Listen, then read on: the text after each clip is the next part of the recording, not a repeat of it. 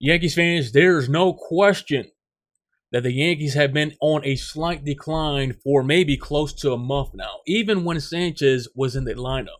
The Yankees are now close to 4 games behind the Red Sox, the scorching hot Red Sox, who are playing, I'm going to say this again, like the 1998 Yankees.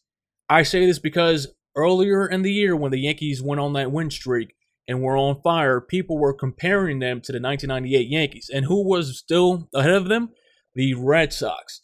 So it's not far-fetched to compare the Red Sox and the 1998 Yankees. I'm just saying that to be realistic. Now, the Yankees, like I said, have been on a slight decline for maybe close to a month now. They are losing to teams that they're supposed to beat. They're forgetting that they are the New York Yankees. New York. Teams automatically, even if they are the worst teams out there, are going to have more motivation to be a New York City team. It always happens around the spectrum. Now, luckily for the Yankees, they still have the trade deadline. In my opinion, though, they need to go for the jugular of the Red Sox. The Red Sox are handicapped when it comes to dealing prospects or players for impact players. Maybe for one. Maybe if they flip Devers or somebody else. The Yankees, on the other hand, have so many prospects and so many pieces that they can completely bury the Red Sox and other teams in contention for that World Series title. If you have been subscribed to this channel for quite some time now, you saw the videos I made about the Red Sox back in January. You heard me say that if the Yankees slack just a little bit, they can see themselves about 8 games behind the Red Sox.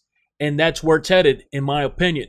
But like I said, luckily for the Yankees, the deadline hasn't approached yet. Maybe if it was after, we'll be more concerned. But the Yankees have nothing to worry about because, like I said, they still have time to make those trades to impact their team. What I'm trying to say here is when they called up Gleyber Torres, that was a jolt and that was a rejuvenation. They need to do the same when it comes to the trade deadline. They need to acquire players that are going to rejuvenate them and give them a jolt. Because JD Martinez and Mookie Betts are having MVP caliber type seasons. It's going to be hard for the Yankees to keep up with the Red Sox because obviously Betts and Martinez are performing, but other players are performing as well. Little pesky hitters here and there. And it's going to be really difficult for the Yankees to keep up.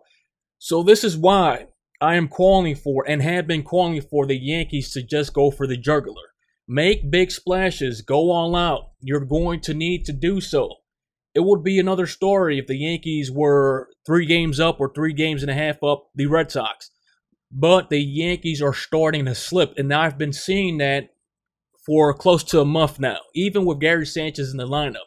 If I were the Yankees, I would make moves before the All-Star game. I know a whole bunch of these players are going to attend the All-Star game, and they don't want to mess up an NO player coming to the AL, then they can't play in the All-Star game. I would ignore that. I will go all out and before it's too late. I know the All-Star game is exactly in a week, but a lot can happen in a week. Let's see if the Yankees turn it around. Let's see if the Red Sox lose a few games here and there, but I don't expect them to because, like I said, the Red Sox have 2 players that are MVP caliber that are just scorching red hot.